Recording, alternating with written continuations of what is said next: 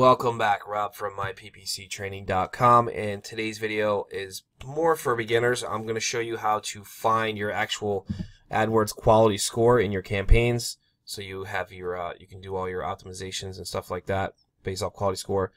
And this is going to be a treat if you're new. If you're an experienced AdWords user, you probably just want to skip over this because it's really basic.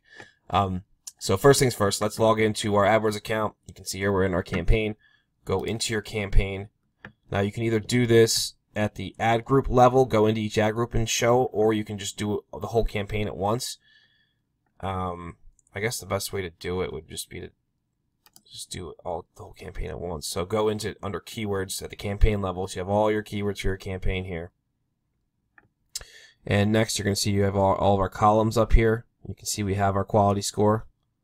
So you can see all of our quality scores here. So first thing I'm going to show you how to do is how to get that column right there. What we're going to do is go up to columns, modify columns, and then you're just going to choose the quality score drop down, and it gives you a bunch of different quality score metrics that you can show. These are the main quality score metrics. So you hit those, apply, and you can see them all right here.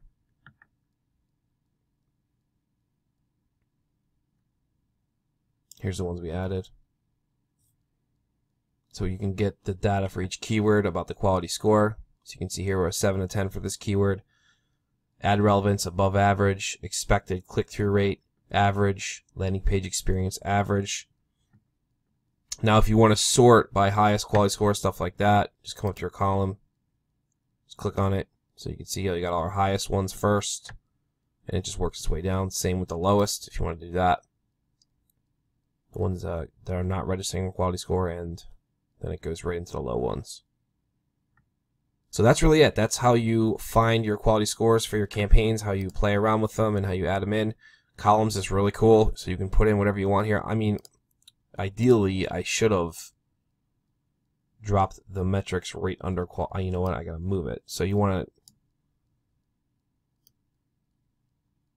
have my quality score, then all my quality score metrics right after it. It just makes it more organized. So then you go, there you go. So now you got our quality scores and then all of our metrics about the quality scores right there. All right, so that's it. That's how you do that. If you guys have any questions, drop them below the comments. I'm sorry, below the video in the comment section. Don't forget to like our video, and as always, subscribe to our channel. Check out the links in the description. I put some cool stuff in there for you guys. Other than that, I will see you in the next quality score video.